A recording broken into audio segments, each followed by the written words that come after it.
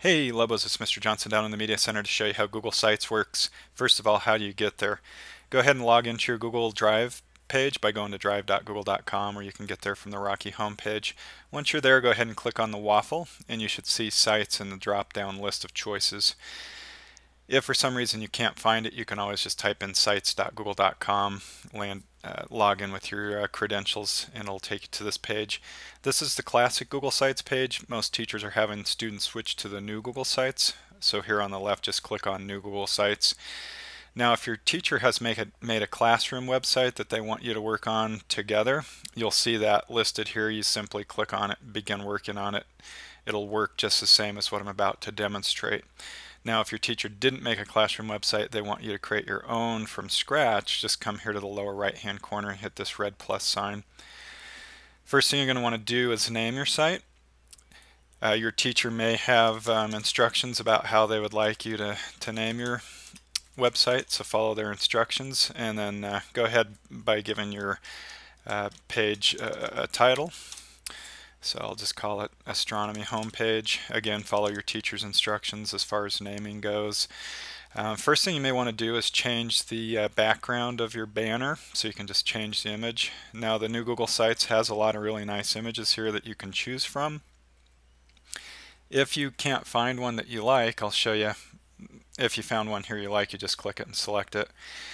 Now, if you can't find one you like, what I'd recommend doing is open a new tab in Chrome and then just typing the topic of your web page, like astronomy, and then just type the word banner after it, and there you can click on images.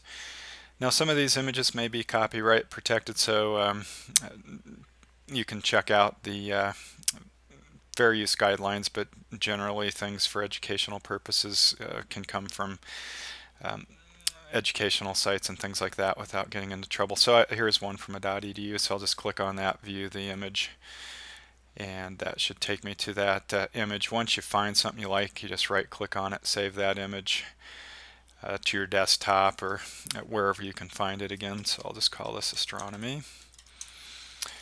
A lot of the new Google Sites is drag and drop based, so I'll just show you how that works. For instance, if I wanted to change this background, I could say change image just like I did before, but now I can go to upload. Now I could click this blue button and browse to my desktop and upload that banner, or I can just simply drag and drop it from here into that space. And then you can see I've got this new background. So I would go ahead and recommend changing the banner to match the topic of each page within your site.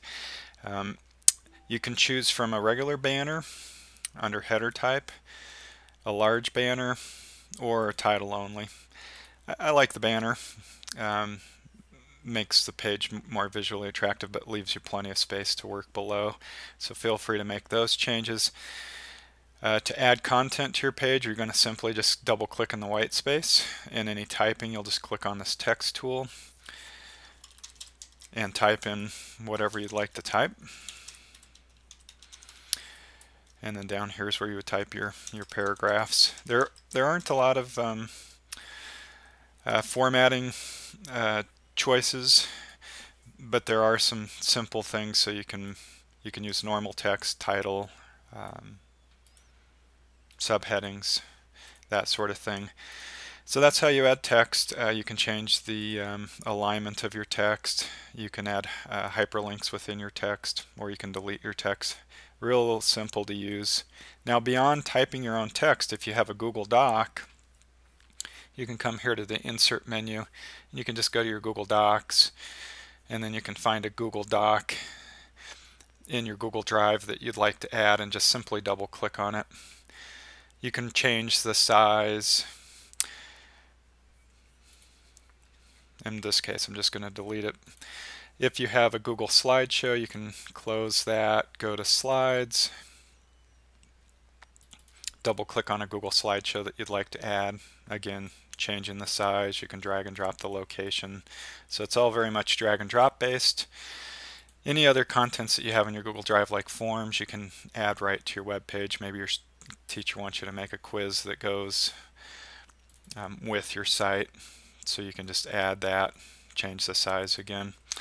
Adding web pages, again, just double click in the white space. There's a URL box here, so I can just copy and paste or type my own web address, for example NASA, and that will become a hyperlink. So I can double click in any white space. I can add images here.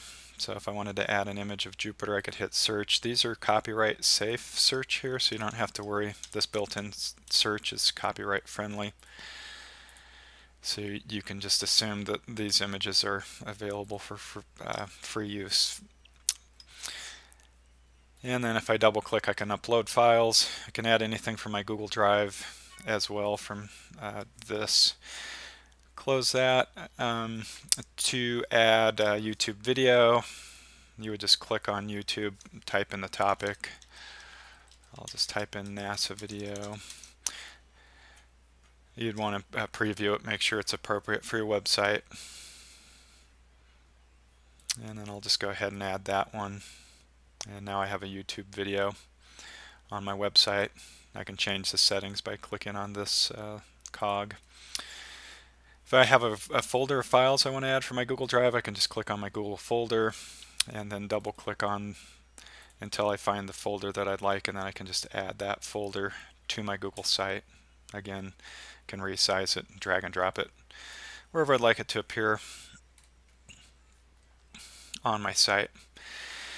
Okay, to add more pages, you just click the Pages button and you just add another page, and I'll call this one Saturn. Again, use the naming conventions that your teacher gives you. And I can change the header type to a banner. I can change the image. Again, I can use one of the images here, or I can go out on the web and find a banner that's more appropriate for that particular title. And then just like before, I can double click in this white space to add my text, images, websites, uploads, Google Drives, or I can go to the insert menu for some additional choices over here. You can change the theme of the entire website. So if it's your personal website, you can change the theme. It's a global change to the whole website. If you're working on a collaborative class website, the teacher should just pick the theme and the color, and then students will just have to live with whatever their teacher selected. But you can't change the themes for individual pages unless it's your own website.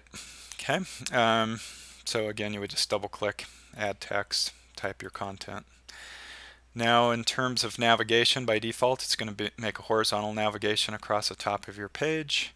If you have a lot of topics and they won't fit easily there, you can come here to the cog, and this will show up after you've added a page, and you can change the side navigation.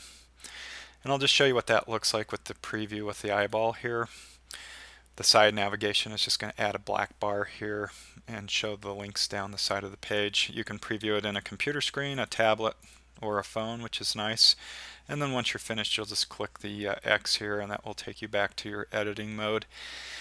If you want to make drop-down menus, let me change my cog back to a top navigation.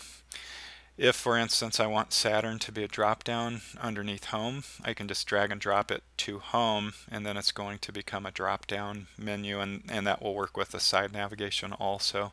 So the drop-down menus, by dragging and dropping them, is another nice feature. Okay, once you're satisfied with your site, you'll just go to Publish, and you can choose a domain name for it. So it's going to be sites.google.com/psdschools.org/ whatever you name your site. So I could call it Mr. J's site, and that's where people would go to see my site. That's what you would turn into your teacher's Google Classroom for grading, that sort of thing. It has to be unique to the school district, so a lot of names are probably already taken, so be creative, follow your teacher's naming conventions if that's helpful. Choose whether it's just anyone in PSD or anyone on the web, and then if you want it to show up in like a Google search result, and then you would just simply hit publish, and you would want to record that address so that you could give that to your teacher. If this address is too long, you can go to bit.ly and you can make a shorter address in bit.ly or your favorite URL shortener and turn that into your teacher. So that's really all there is to it. Very simple, drag and drop based, really intuitive, and I think compared to the old Google sites, you're really going to enjoy the ease of use. Have a great day, Lobos.